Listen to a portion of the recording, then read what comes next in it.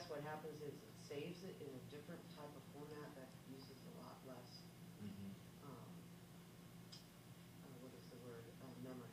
So right now, the picture to the right is what's on the screen. Should be, right? Yes, it is. Yeah, that's the live feed part. Now we want to start her music because we're right there in 10 seconds. We're going to start the music. So to do that, you click on DVR, and we're going to put that here. And this is the control for the DVR at the bottom. So you play, reverse, Okay. everything. So right now we're going to hit play.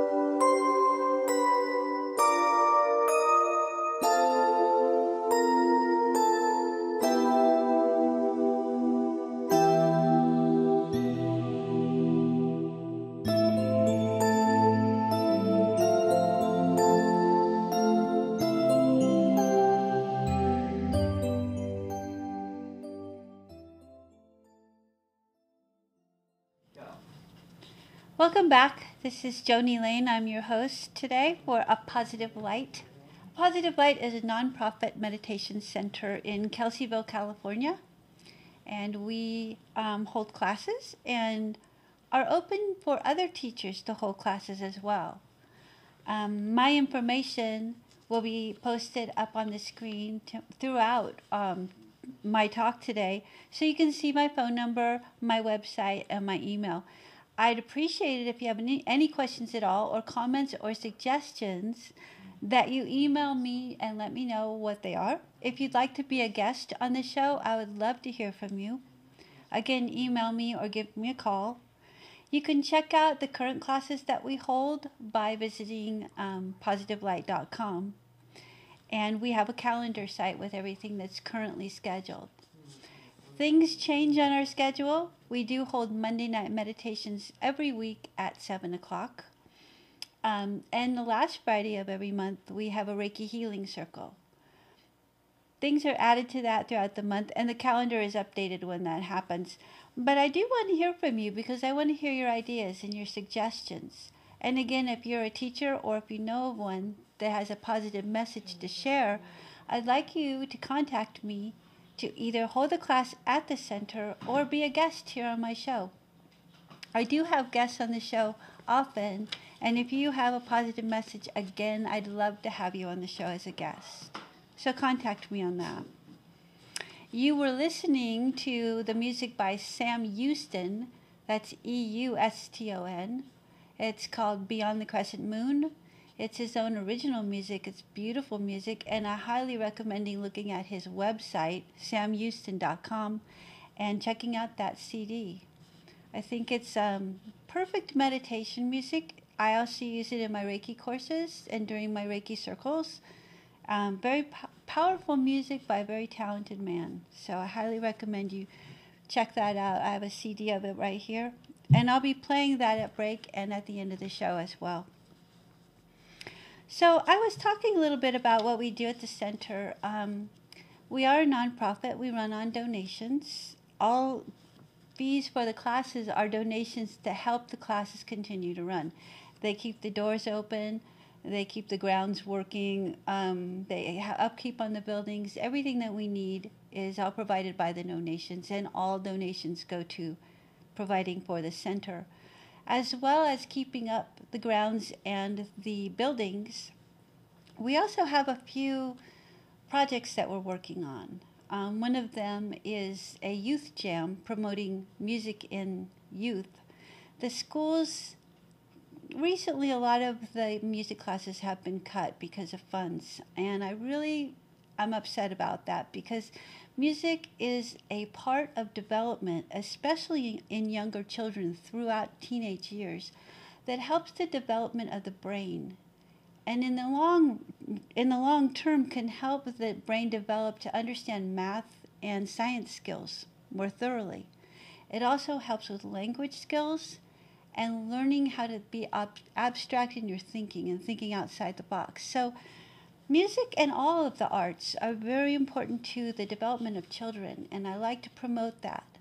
So the nonprofit is working on projects in that department, and if you'd like to make some donations toward that, we can put money specifically in a fund specifically for those things. And you can find the donation information on the website as well. So think about helping us with that. It would be a really big help to our community here, and not only in this community, but when you help one person, you help another person that helps another person, and so on. Making the world a better place one person at a time sounds like it's going to take a long time, but you'd be surprised how quickly we talk to each other and spread kindness. So donations really help that. The Monday night meditations at 7 o'clock at the center, we usually begin with mindfulness meditation. And mindfulness meditation, I'm sure you heard quite a bit about it. It's many things. Being mindful of your speech, being mindful of how you listen, being mindful of how you do the dishes, being mindful how you drive, how you walk, being mindful of your breath. Just doing everyday things and being mindful of them helps you be in the moment. And we only have this moment, and this moment, and this moment. We can't worry about the future because it's not here yet, and we can't change the past, but we can learn from the past, and we can make this moment better. And in doing so, when you make this moment better from the things you've learned in the past, you're making your future better. So you're laying out your future one moment at a time. If you are living each moment in the most positive way you can, you are providing a positive future for yourself. And if you think about that, that's pretty powerful. Now, mindfulness meditation, if you're actually taking a few minutes every day and just being in the moment of breath, being in your body, and perhaps you're using 10 minutes to just sit and listen to yourself, breathe, your heart beat, really experiencing being in your body, being in this life. You can let go of the stresses that you don't even know you're carrying out of habit. Most of us carry the same stresses every day, and they become so habitual, they become such a part of our life that we don't even know we're carrying them. Becoming mindful of how you're thinking, how you're feeling physically, emotionally, spiritually. Getting in touch with those things. You can identify the feelings and identify the thoughts and identify the stressors. And once you identify them, you can let them go and go back to your breath, go back to your body, And in doing that, you are retraining your habit. So instead of habitually being stressed by things that we come into contact with every day, we're learning how to be in this moment, be in our bodies, being in ourselves in an authentic way, without the world changing us. We're all going to change a little bit as we grow, because part of life is learning from our past, learning from our mistakes, learning what we can do to be better people and better to others. This sets up new habits, new ways of thinking. And the more habitually you can think positively about yourself in every moment, the more you can show other people by your actions how they too can become better people. And it sounds a little idealistic, and it sounds almost like fantasy, like something that really can't be attained. But in mindfulness, you really can attain it, and you can become happy. Happiness is such a general term when we all think about it. The Dalai Lama says the meaning of life is to be happy. That's very easy to say. It's very difficult to do. The world is a scary place. There are things that happen that we can't help but be unhappy about. But when things happen and we're mindful of how we're acting and feeling, we do have the power to make choices in changing our thought patterns. And when we change our thought patterns, we can change the neural pathways in our brain. Neural pathways are actually roadways. It's like a road map in our brain. As we grow up from children, we create roadways in how we think. Our parents have taught us this is right, this is wrong, you should do this, you shouldn't do this. These are all habitual patterns of behavior. And the more the patterns are created in our brain, the more deeply they are engraved. There's actual pathways from one connector in the brain to another. These are called neural pathways. When people say, I'm taking the course of least resistance, it's a great way to describe neural pathways. It's how we think without even being aware of how we think. We can consciously change the neural pathways. Now, part of addiction is cyclical thinking, and cyclical thinking is going along these neural pathways. If we learn to behave in a certain way, we are following the path of least resistance. This pathway is a deeply traveled path. The road has actually got a ditch in it from driving along that ditch for so long. It's gotten deeper and deeper, very deep neural pathway. It's so hard to break addictions. Now, addictions can be anything. As long as they are not positive to our lives and they are cyclical thinking, they're not healthy. And they're keeping us unhappy. So in order to change that, it takes some effort and consciousness, being mindful of our thoughts. We can change them by being aware of our behaviors, identifying them, and consciously making a different pathway. It takes a little bit of work, and I teach these courses at my center. And if you're interested in some happiness classes, I do hold them. I would love to hear from you to let me know you're interested, and I'll set up a class. It's a fascinating class, and it's a lot of fun. We do a lot of fun things. We don't take it too seriously because life is supposed to be fun, and we practice having fun in the class. Kind of like getting in touch with your child again, the person you really are inside, that authentic person who really likes to have a good time. But society tells us to be serious. And that takes a lot of the fun out of life. So consider taking a happiness class. They are really a lot of fun. Another thing that we have at the center is I'm a Reiki master teacher, and I teach Reiki. Reiki works on intention.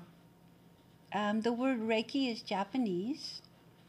I teach the Usui method of Reiki, and Dr. Usui was a Japanese monk In about the turn of the 19th century, I think he was born in 1865.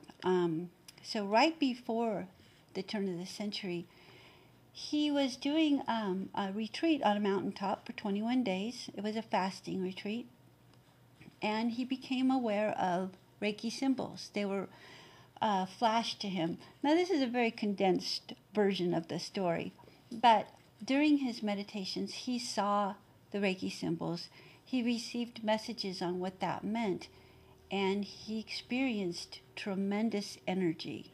And in this energy, he felt positive energy pulsing through his body, and he realized it was a healing energy. At one point on his travel back home, he stubbed his toe, grabbed his toe with his hands, healed his toe, and realized this tremendous energy is more than he thought it was. So the classes that I teach are level 1, level 2, master and teacher courses. And what I do is during the first course, the level 1 course, is I teach what Reiki is, what the history of it is, how it's taught, how it's been taught historically. There is an actual history and bloodline, and it's a fascinating thing, because once you learn Reiki, once it's been explained to you, once you start using the hand positions that you'll learn in the first course, you'll realize how powerful it is, and you will want to keep doing it, because the changes you see are instant. The changes you feel happen. The next day is a completely different day. After you've learned Reiki, you will never be the same. You will always have a positive system to go to. It affects your entire life, and it affects everyone around you. So consider taking some Reiki courses. Level 2, we learn the symbols, what they mean and how they work. And this is even more powerful, because we're using Reiki on each other and feeling the different powers of Reiki intention through different people. And it's very difficult to explain. It's a lot easier to understand when you're doing it.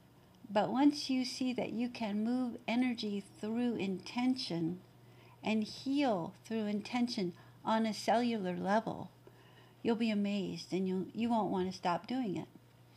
Which is why I hold the last Friday of the month, I hold the Reiki Healing Circles, where I give Reiki to a group of people. And every time the class is over with, those same people get up and go sign up for the next class, because they're so in love with the feeling that Reiki gives them. It's such a positive, wonderful feeling. It's difficult to describe. I'd love to add another class, so if you're interested in that, let me know. I would love to share it with you. We do ask a $10 donation for that. It's a 2-hour class, so $10 is pretty reasonable, and that money does go to keep the center open and to pay for the classroom. All of these things, the mindfulness that we teach, the Reiki classes that we teach, these can all be added to your course in daily happiness. And what I can do for you is I can set you up with your individual course that you will take by yourself every morning for 10 minutes. And what I'll do is I will teach you some basics on how to start your day with a positive attitude, letting go of stress, even though you may have some stress that you need to deal with that day, how to approach it in a more positive way. Very simple things. 10 minutes tops, probably less time than that. But the changes you'll see in your life will be tremendous. You will see huge changes. So I would love to hear from you, because I love to give that to you. And most of the classes I teach are gifts. I give those to you. I don't ask for payment. I'm not in it for the money. I am in it to help you feel better. My true intention is to help you be happy. Because in helping you be happy, you can help others be happy. And the world will be a better place. So I know it's hard to believe, but I really don't want money for it. Donations go to the buildings. And I enjoy giving you these gifts. So I'd love to hear from you again if you wanted to email me or call me, or just check out the website and see how you feel about it. If you have any comments or questions, let me know. I would love to answer them if I can. And if I can't answer them, I will try my best to find an answer for them, because I don't know everything, and I'm happy to admit that. I know a lot of people like to say they know everything, but I clearly don't, and I freely admit it. I try to be an authentic person, and I don't want to put on airs, but I really do care about you, and I would like to provide you with the best that I can.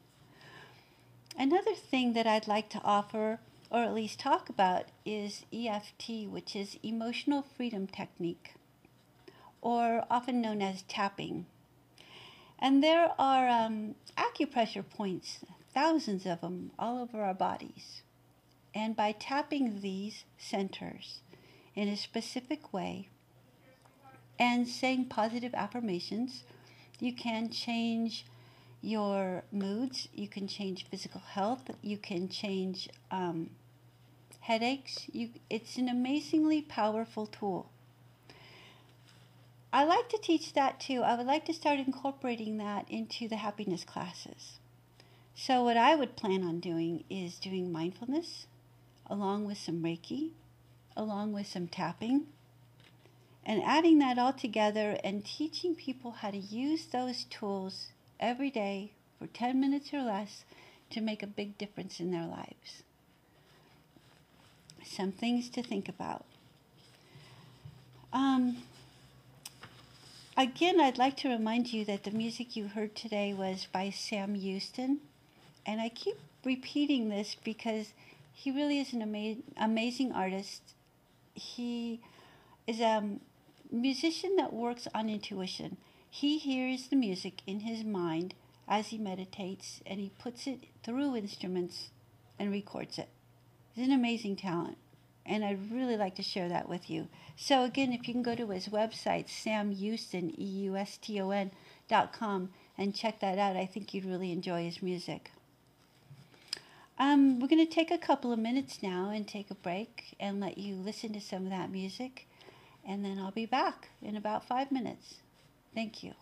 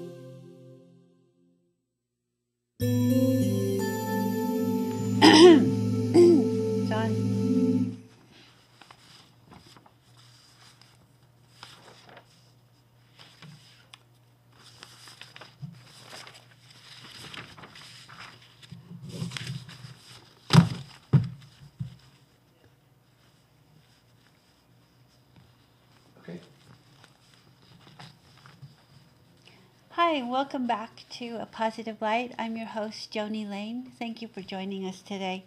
And thank you for LCM TV for having us. We love it here and we're really happy to have this show. I hope that you get something out of this show. It's my intention to try to give you some tools to make your life a little happier. Suggestions on things you can do every day, little things that you can do every day in your lifetime, whether it's going to the store and dealing with people in lines, pumping gas at the gas station, going to work and dealing with your coworkers. These are all stressful things. And we also have home lives. We go home, and many of us have children and partners that we live with, and some of us live alone. Each lifestyle has its own challenge, and each lifestyle, no matter where you are, you're living in this world, and this world can be a stressful place. A lot of people that you may know just seem really happy all the time. And I want to talk a little bit about that. A lot of people really are happy all the time, or at least most of the time. They have a different outlook on life. They tend to look at life as a challenge instead of a detriment when things happen. The perfect example of that is depression. Many celebrities that you may have recently heard of suffered depression to where they really couldn't deal with it anymore and ended their lives. People do this every day in society, and we don't hear about it because they're not famous. But it's a real struggle.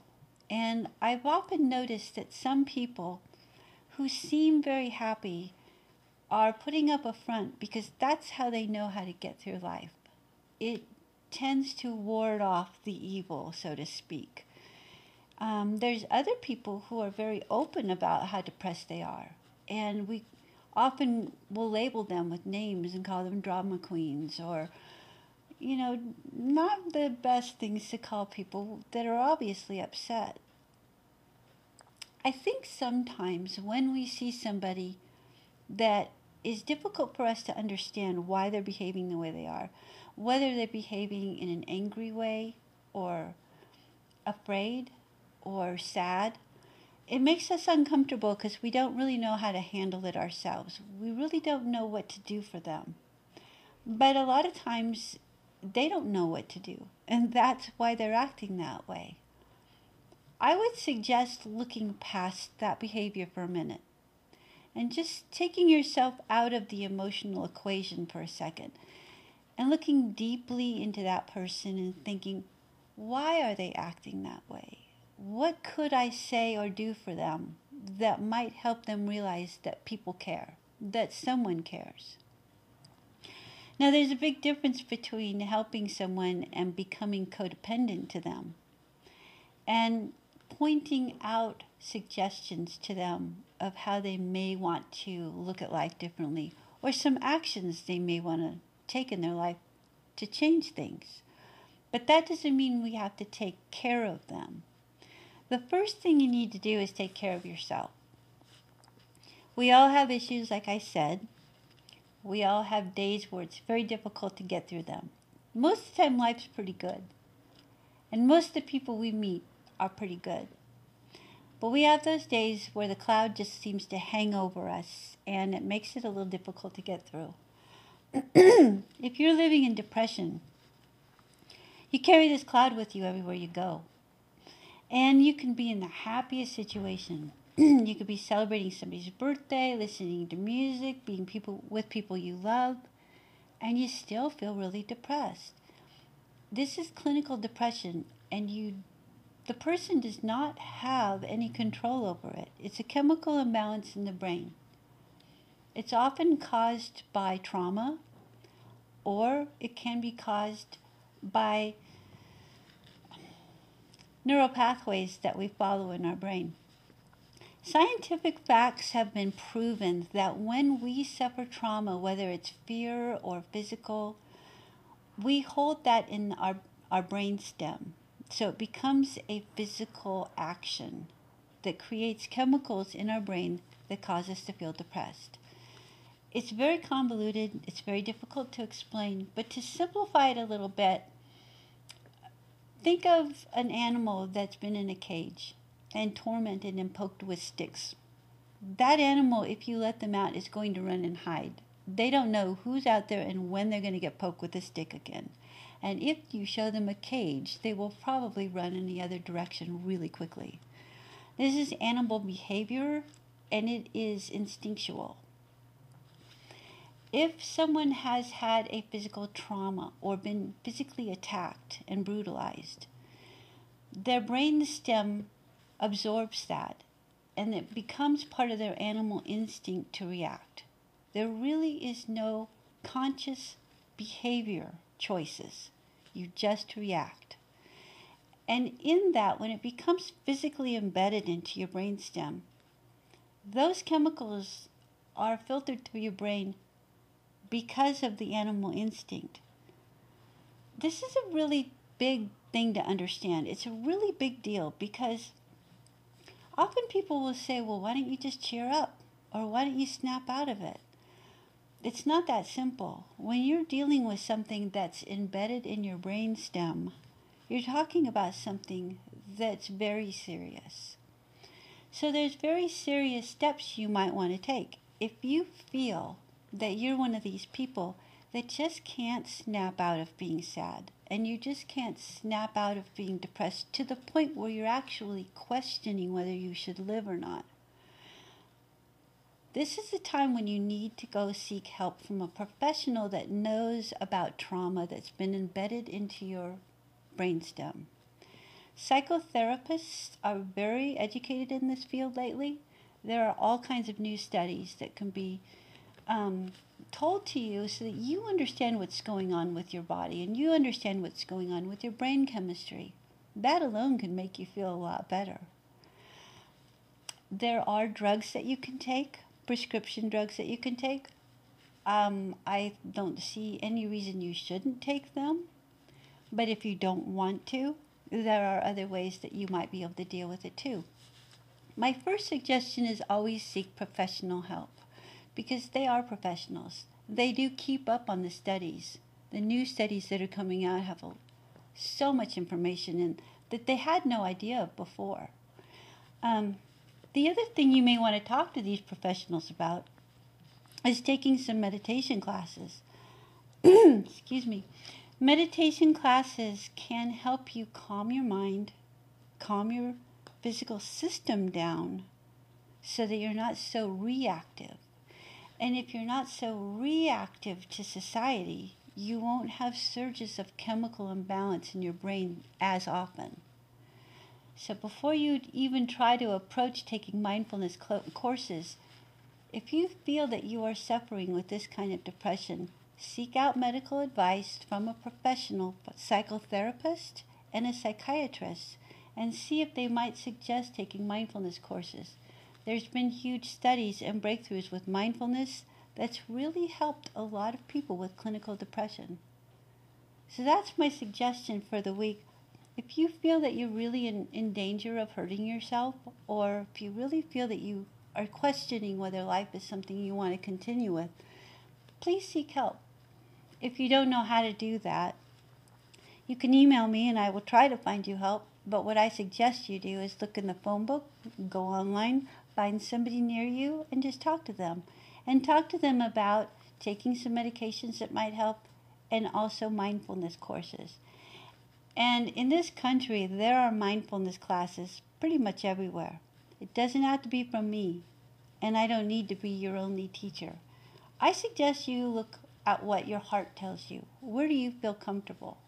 If you walk into a meditation center and you feel at home, great. But if you don't, look for another one. There are everywhere. I live in California. There's many of them here, but I also know there are many throughout the country. So, something to think about. Take care of yourself. There's a lot more people that love you than you realize they do. But learning to love yourself is really one of the hardest things there is to do. There's some steps that make it a lot easier, and one of them is mindfulness. So think about that. In the meantime, just know that I really do care about you, and I know that you're not sitting in front of me, and I know that you don't know me personally, and that's okay. But I can guarantee you, if I talked to you today and I met you and we had a conversation, I would like you. There is something to like in everyone, and a lot of people bury it really deeply. But if you look deeply, you can find it. So I want you to know that I care. And if you want to care about yourself a little bit more, look into taking care of yourself a little bit more by taking some mindfulness classes or reading a book, just doing some meditation every day. A couple of things to do. I'm going to thank LCM TV again for having me again this week. I'm going to be doing this every Monday at 3 o'clock here on LCM TV. This is A Positive Light, and I'm Joni Lane, your host. I run a nonprofit called A Positive Light Meditation Center, and the website is apositivelight.com. Very simple.